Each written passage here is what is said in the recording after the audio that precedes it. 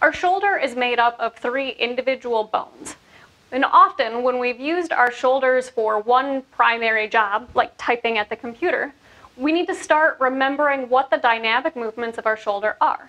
So we have our clavicle, our arm bone, and the little chicken wing on the back of our body. And today's mobility is going to focus on that chicken wing in the back, making sure that it can move freely so all those tight spaces that you normally want somebody to rub out for you are nice and relaxed.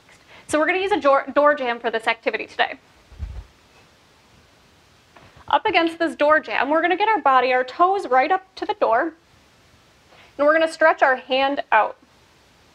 Without moving our chest, we're going to press our fingertips away and let them slowly slide back. So we slide out and slowly back in.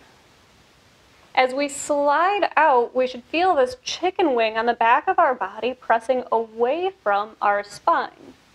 And as our hand comes back towards our body, that chicken wing pulls back towards our spine. Fingers away, scapula presses away from your spine, fingers in, scapula moves towards your spine. We really want to emphasize gently within our own capacity these end ranges. So really pulling your shoulder in and pressing it all the way out, reaching further than those fingertips can touch, and bringing it back in.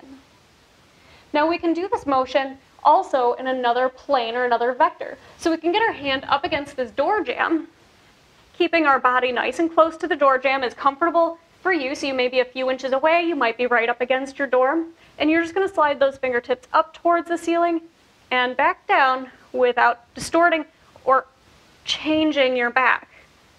So fingertips slide up and gently back down. Up